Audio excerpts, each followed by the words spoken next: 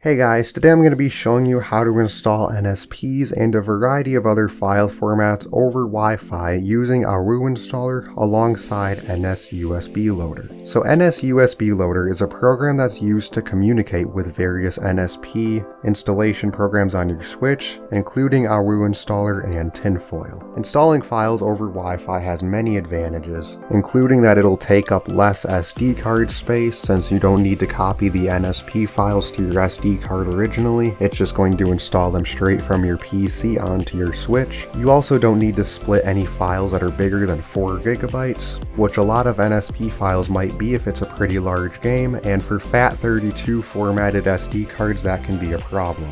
It's also just going to be faster since LAN installations are capable of reaching much higher speeds than just normal SD card speeds, especially since if you installed it straight from your SD card, it would be simultaneously reading and writing data to your SD card, which would slow things down significantly.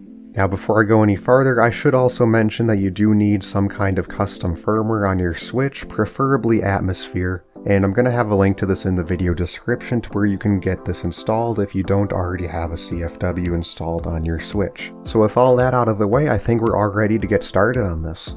So to start off, what you're going to want to do is just go to this GitHub link, which I'll have linked in the video description as always, and we're just going to go over to the Releases tab of the auru installer page, and just download the latest release of it.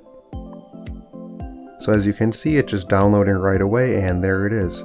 Next, what we're going to want to do is just go over to the next GitHub link that I'll also have linked in the video description, and this one, instead of just going straight to the Releases tab, we're going to scroll down a little bit and we're going to find the Java JRE link. So here it is, right under the Windows section, and it mentions that we need 8U60 or higher, and at the time of making this video, if we just click on this link, go to Java Download, and click Agree and Start Free Download, it's going to download 8U251, which is definitely a lot more recent than 8U60, so this should be good to get the job done.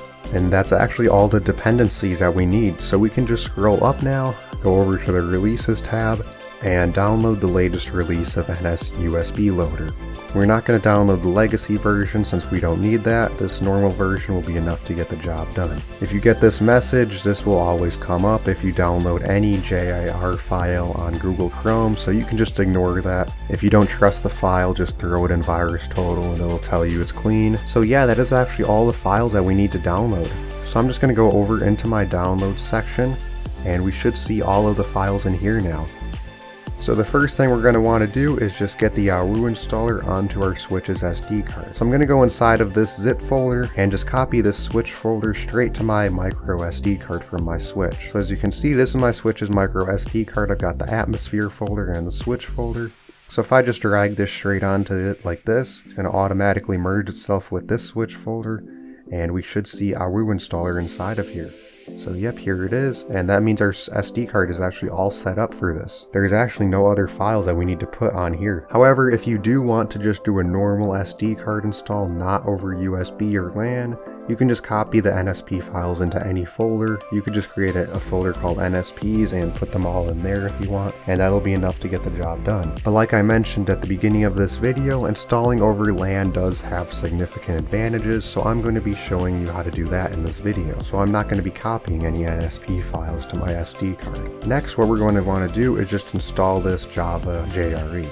I already have this installed since I've done this before, but if this is your first time doing this, you'll definitely want to install this. It's a very easy and straightforward installation, so hopefully there should be no problems with that. Once you've got it installed, just restart your PC, and then you should see the Java icon show up on top of this JIR file. And then when you're ready, you can just double click on this application to launch it, and you should launch straight into NSUSB loader. So from here, we do have a little bit of configuration to do, but it should be pretty straightforward. So what we're going to do is just go over to this gear icon, and we're going to select allow XCI/NSC/NCZ files selection for tinfoil. That was a mouthful. You're going to want to enable this if you plan on using NSZ files or XCI files, but if you're just using NSP files, you don't really need to enable this. So that is actually all the setup that we need for NSUSB loader. So I'm just going to get my switch's micro SD card back into my switch, and then I'm going to launch into Atmosphere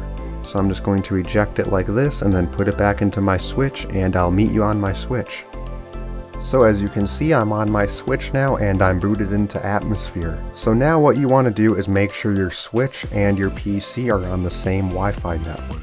It should be pretty self-explanatory to check this, but if you just want to check it, an easy way is just to go to System Settings, go to Internet, and then look at what it says for the wireless network. Now on your PC, you're going to do the same thing, just go over to the bottom and you should be connected to the same network. So luckily for me, I'm already connected to the same network, so I don't have anything to do. And now what we're going to do is go into the homebrew launcher.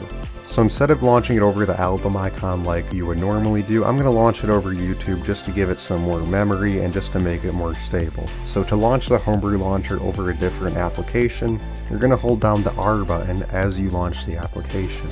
So right now I'm holding down the R button and I just press the A button to launch YouTube, and there it goes. Launches you straight into the homebrew launcher. So now we can scroll straight over to auru installer and just launch this normally. So from here you can either configure some of the settings or just leave them all as they are. The settings the way they are completely fine, but if you want to change any of these things, feel free to go ahead and do that first. But my settings are already the way I like them, so I don't really have much to do there. So next what we're going to do is scroll up and go over to the Install over LAN or Internet tab. If we click on that, it'll say waiting for a connection and it'll tell you your switch's IP address. So I'm just going to put my controller down and get back on my PC for a minute while this is still on this tab. So if we go over to the first tab in NSUSB loader, we have an option for USB or net.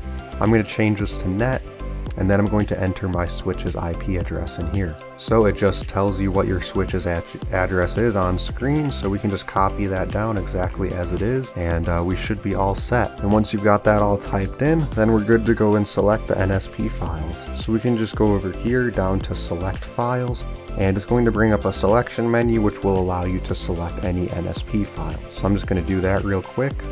As you can see, these are my NSP files that I'm going to be installing. Both of them are very big files, so I definitely don't want to do this on my SD card, since that would require me to split both of these files since my SD card is FAT32.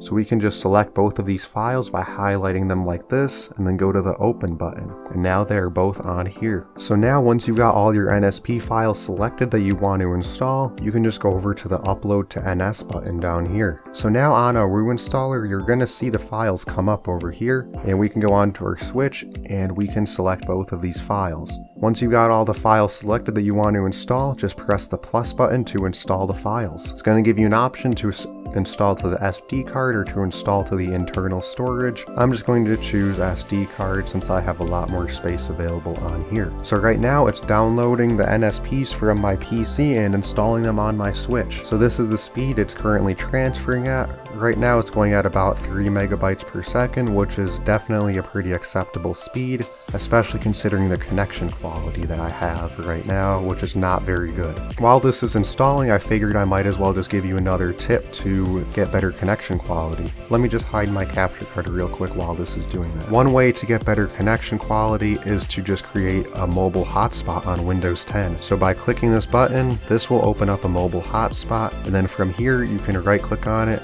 go to settings, and then on here you can configure the hotspot exactly as you want it. So when you connect your switch to this hotspot, it's going to say the IP address right here, and then this is the IP address that you would enter into NSUSB loader. If your switch is right next to your PC, this can definitely help to increase the speeds quite a bit. So hopefully you can test that out and give that a chance and see how it works for you. But like I said, for me, I'm just going to leave it how it is now since I'm completely fine with the way it's running now. So these are going to take quite a while to install, especially considering the size of the files that I chose to install. So I'm just going to wait for these to get done and I'll get back to you when they're done. Alright, so my switch just got done installing the files. As you can see, it says 2 files installed successfully. So we can just press OK to close out of that menu. And then we're pretty much all done with this application. So if you're all done installing the files that you need, you can just click exit to close out of the application, and it'll put you back into the homebrew launcher. So to close out of this, we can just press the home menu, and as you can see, the game is now installed right here on my switch. So I'm just going to close out of this since I don't need it anymore. And if we go to the plus button, we can see this is the full game. and it should be on the latest update. Yep, you're using the latest version of the software. That's because I installed the update along with it. As you can see, that was the second file that I installed, and the first one was the base game. So yeah, I'm all up to date on this game, and I can play this game completely normally, just how I would play any other game on my Switch. So yeah, thank you guys for watching. Leave a like if this video helped you, comment if you have questions or if you want to help anyone else out with this, and subscribe for more videos like this in the future, and I'll see you next time.